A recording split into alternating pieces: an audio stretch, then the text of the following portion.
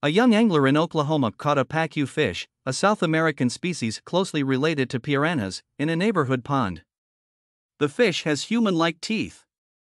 Charlie Clinton caught the exotic fish, known as a Pacu, in his neighborhood pond on the weekend of July 15, according to a Facebook post from the Oklahoma Department of Wildlife Conservation, ODWC. Pacu is a name given to several species of fish in the Sarsasalmini family. They are native to South America and are closely related to piranhas, with a similar body shape to their razor-toothed cousins. Pacus enter freshwater ecosystems in the U.S. when people keep them as pets but irresponsibly release them into nearby ponds and rivers when they grow too big for their tanks, ODWC officials wrote.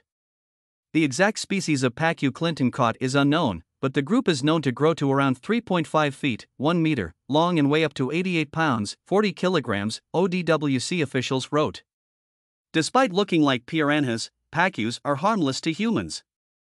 Their flattened, human-like teeth are likely the result of their varied omnivorous diet, which includes small fish, hard-shelled crustaceans and the fruits and nuts of freshwater plants, according to the American Museum of Natural History, MHN.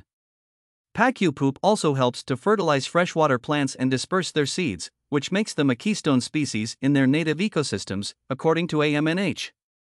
However, like most other invasive species, Pacus can have a negative impact on ecosystems they are introduced to.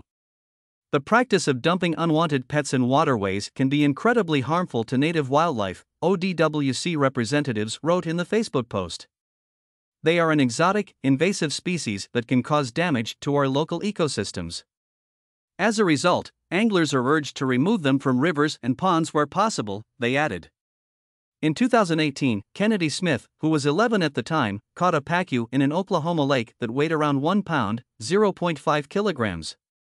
It bit her grandmother's finger as they tried to remove it from the hook, although the human-like gnashus did little damage, USA Today reported at the time.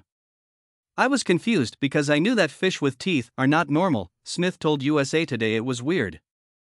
They were human-like and that made it even weirder. Pacus are not the only fish with human-like teeth that appear in U.S. waters. In 2021, a sheepshead fish, Archosargus probatocephalus, with a much larger set of pearly whites was caught from a pier on the North Carolina coastline.